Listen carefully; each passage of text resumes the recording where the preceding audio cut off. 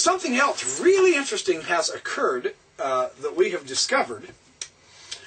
And I want to share this with you because the archaeology, this will kind of be an indication on how archaeology works. Archaeology never has the last word. For instance, let me show you this. I'm going to show you this physical implement. Archaeologically, they have found a bronze arrow.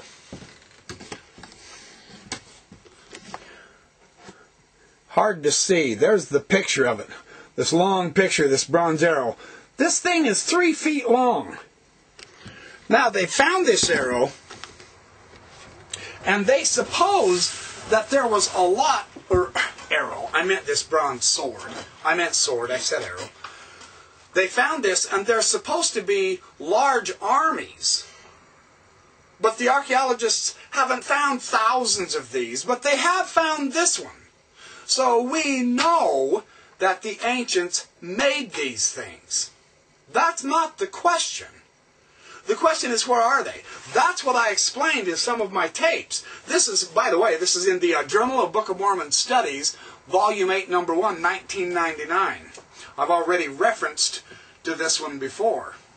But that's on page 75, that bronze arrow, and then the discussion of the bronze sword, and the discussion of that. My point is, 10 years ago they didn't have that, but archaeology discovered it. Archaeology has discovered something else very remarkable, as William Hamblin notes in Pressing Forward with the Book of Mormon, edited by John Welch and Melvin J. Thorne. This is on page 260, 259 and 260. He says, when we compare the history of ironworking in the Norse colonies of Greenland and Vinland, that is, in the northeastern North America, the Norse colonies, the Vikings, in Greenland lasted for 5 centuries, from AD 986 to 1480, almost to the time when Columbus sailed. During this time, they made occasional exploring expeditions to modern Canada and the northeastern United States, and they established colonies, and these colonies lasted at least several decades in Labrador, and quite probably elsewhere in North America. So we know the Vikings got here. We know they brought with them metallurgical skills. Now here's the interesting point. They were familiar with all forms of medieval European metallurgy. They brought iron smelting technology to North America by AD 1000, as indicated by the discovery of a smithy and an iron slag at the Viking site of L'Anse aux Meadows in Labrador. Yet despite knowing contacts between the Vikings, the Eskimos, the Inuits, and the Algonquin Indians, iron smelting technology was never transmitted from the Vikings to the Native Americans. It was not transmitted. In other words, the Viking experience in Greenland and in the northeast coastal area of North America provides an example of the introduction of iron smelting metallurgy and technology into a new region, but the failure of Native Americans to adopt this new technology. That's interesting, isn't it? This example is quite instructive for students of the Book of Mormon. Nephi was familiar with the ancient Near Eastern metallurgical technologies, which he brought from the Near East to the New World. Metallurgy was known and utilized to a limited extent by the Nephites during certain periods. But it is also quite possible that the full range of metallurgical knowledge may have been lost at some point in time. When the Nephites migrated to new areas where ores were unavailable and they couldn't work them, they lost the metallurgical knowledge, of course. It could have been lost within a single generation, is what he says on page 260. Similar pressures may have been exerted on Norse colonizers in the New World. Ironworking apparently occurred under difficult circumstances in Greenland and Vinland. Archaeologists have discovered an axe made from a whalebone, which was used in place of rare or costly iron axes. At any rate, precisely paralleling the experiences of the Vikings in the New World, metal smelting technology did not spread beyond Nephite society to other peoples and regions of the New World. It apparently disappeared with the destruction of the Nephite civilization, if not before, just as iron smelting disappeared in Greenland and northeastern North America with the collapse of the Viking colonies in the late 15th century. Now here we have a real historical situation in our land, North America, that shows just because one group had the metallurgy and the smelting doesn't mean automatically that it will spread and be picked up by all the other populations. It wasn't. How do we know that wasn't the case with the ancient Nephites also?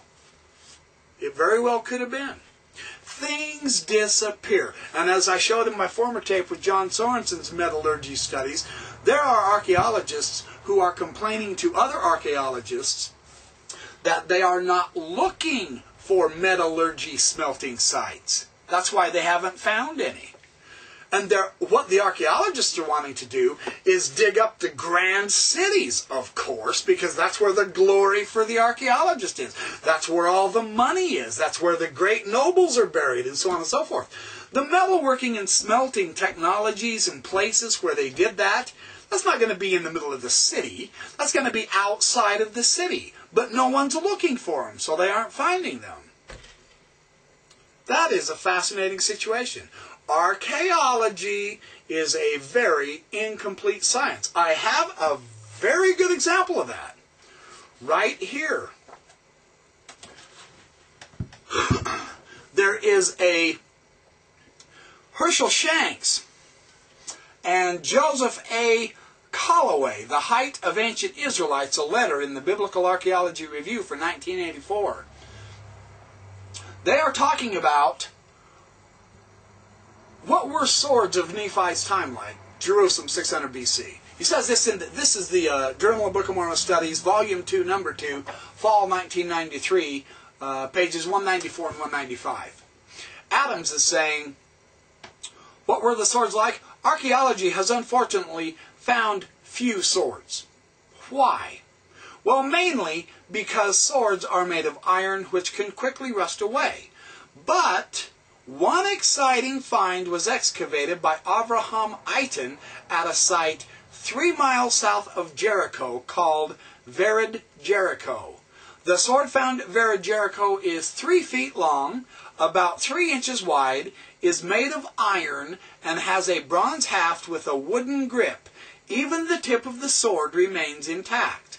The strata from which the sword was excavated dates to the late 7th century, or about 620 BC. Most swords from the Middle East, as portrayed in pictures and reliefs, were short, and they seem to have been used like daggers. Thus, this 3-foot sword from Vered Jericho seems to be unique in its large size. Something else makes the Vered Jericho sword unique, and that is the fact that Israelite men of this time seem to have been only about 5 feet tall. This sword was almost as big as they were.